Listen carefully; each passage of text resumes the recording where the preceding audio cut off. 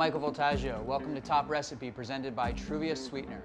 This week's winning dish is Kristen's chicken breast with herbs and miso, carrot puree, olive oil dumplings, pickled peas, celery, and a garlic emulsion. Chris, announce the winner, please. The winner will be Kristen. Oh my God. Oh my God. This is Kristen's recreation of Season 8's chicken pot pie dish. Got Carlos chicken pot pie. Chicken pot pie! What? I've been talking about chicken pot pie for a week! First thing we're gonna do is get our chicken breast going. What we've got here is 2 6-ounce or so chicken breasts that the skin has been removed from and the bones have been taken out. We've got here a 1/4 cup of miso, and then we've got 2 sprigs of tarragon, a 1/4 cup of chopped parsley, 3 sprigs of thyme, kind of pull the leaves off, and half a sprig of rosemary, everything chopped up and mixed together. We're gonna take our chopped herbs, add that to the miso, mix it together, and spread that all over the chicken before we roll it and poach it. So we're just gonna add this, take a spoon and just mix it all together. This is gonna be that marinade for the chicken. The thing about miso that's good is that it's salty, so this will kind of cure the chicken a little bit as well while it's cooking it. So we'll take our chicken breast, lay it on a piece of paper, spread the miso herb mixture all over the chicken, and kind of do that on both sides. You don't have to be too precious with it because you're gonna roll it up and poach it. And when it's poaching, all the juice from the chicken and the miso is gonna melt together and it's gonna all cook together in the same little pouch. So you don't have to worry about spreading it too perfectly on there. So now we're gonna roll the chicken so that we can poach it. I've got some plastic wrap. I'm gonna pull it out, stack the chicken breast on top of each other, get the rest of that miso marinade in there, and we're just gonna roll it up into a tube, squeezing the ends of the plastic as you're rolling it so we can create that tube shape that Kristen was going for. Once you get it to this point, you just grab the ends and twist it like this. And then I've got some string here, and we're just gonna tie this into a tight tube and repeat the same thing on the other side. And again, if you didn't get it tight enough in the beginning, or if it's not still tight enough now, you can grab this end, and now that this is tied, just keep twisting it until you get it as tight as possible. So now you've got this perfect tube of chicken, herbs, and miso. We're gonna set this in a 140° Fahrenheit water bath and cook it for an hour. Next thing we're gonna do is get our 2 purees started. While the purees are cooking, we will build our olive oil dumpling recipe at the same time. So I've got 4 carrots. They've been peeled and chopped. I'm gonna put them into a pot of water and simmer them until they're soft. The next thing we're gonna do is gonna start cooking our garlic emulsion. So what I've got here is about a cup of garlic cloves that have been peeled. So we put it in this pot of water, about 2 cups of water to a cup of garlic. We bring this up to a boil. Once it boils, strain it off, put it back in the water, and repeat this process 6 times. So now I've got my garlic here that's been blanched cold to hot 6 times. So I'm gonna add now 1 cup of soy milk to the garlic that's been blanched 6 times cold to hot, and cook this down until the garlic gets nice and tender.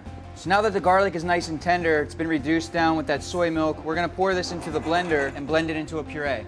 And I've got another 1/4 cup of soy milk on the side just in case I need a little bit more to get the puree going. I've also got 2 ounces of silken tofu. I'm gonna add that to the blender. Turn the blender on, and then that 1/4 cup of soy milk that we saved from earlier, just drizzle a little bit of that in to help get the puree nice and smooth. Season it with a little bit of salt, and we'll just blend this puree until it's nice and silky, nice and smooth. We've got that nice, smooth, silky puree. Just pour that into a cup, and we'll keep that off to the side until we're ready to plate.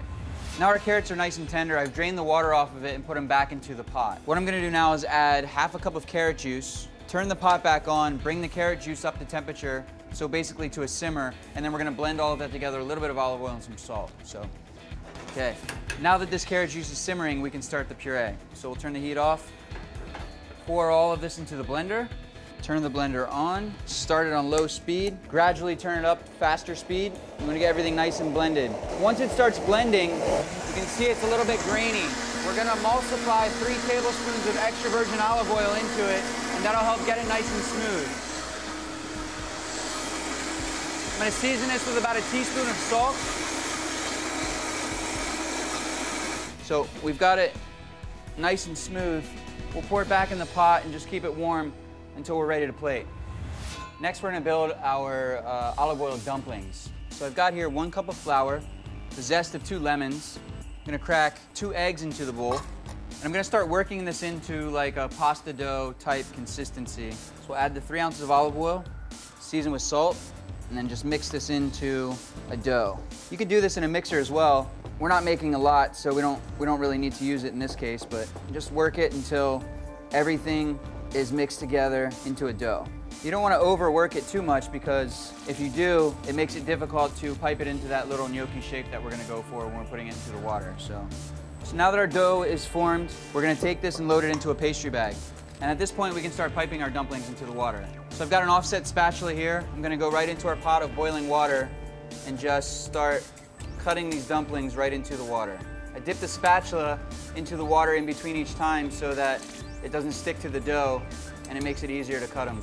And then we just cook them until they float to the surface of the water. Once they float, that's when we know they're ready to take out.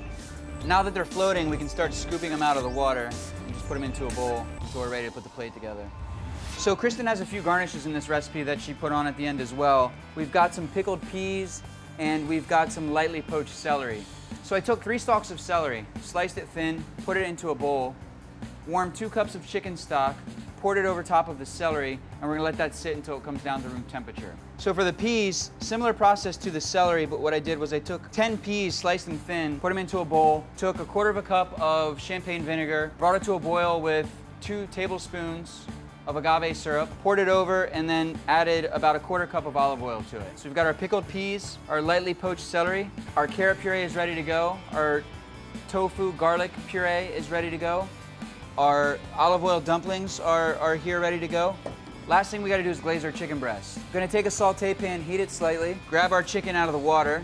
I like to open it over a bowl so that when the juice comes out of it, you don't get it all over the place. So take a knife. Again, this is gonna be hot, so you gotta be careful. Just open the end of it and squeeze it out of the plastic tube. I've got here 1/2 cup of chicken stock, 1 tablespoon of agave syrup, and then what Kristen did in this recipe was just glaze the chicken breast in this chicken stock agave mixture. What we mean by glaze is we're gonna put that in the pan and reduce all that liquid on the outside of the chicken so that it gets nice and shiny, nice and flavorful. The agave and the chicken stock is gonna create this sort of glaze on the outside of the chicken, and then we'll be ready to plate the dish. While the chicken is glazing in the pan, you can also add those olive oil dumplings to the pan as well and let those get nice and glazed in the same liquid so we can plate all of it together. That way you can make the dumplings ahead of time and get them back up to temperature in that glaze of agave and chicken stock. So we're gonna let that cook down until the liquid just reduces and all the flavor gets concentrated on the outside of the dumplings and the chicken. Once everything's nice and glazed like this, we're ready to plate. So we'll carefully take the chicken out of the pan, take a couple slices off of it. Got our garlic tofu emulsion, some of our carrot puree, a few of our olive oil dumplings. We're gonna garnish with some of that lightly poached celery. Got our pickled peas. We've got the same herbs that we put into that miso herb mixture on the chicken. We've got some whole leaves. Just picked a few of those, the parsley, the thyme, the tarragon. We'll just add a few of those to the plate as well. And then it's okay at the end, what I like to do is go back and grab some of that leftover juice that we reduced on the chicken and use that as a sauce to finish the plate. It's got that agave and chicken stock reduced. Some of the flavor of the miso seeped out of the chicken into the sauce, so there's just a lot of flavor in there. We don't want to leave that behind. And this is Kristen's winning dish, her recreation of Season 8's chicken pot pie. I'm Michael Voltaggio. Thanks for watching Top Recipe, presented by Truvia Sweetener. See you next time.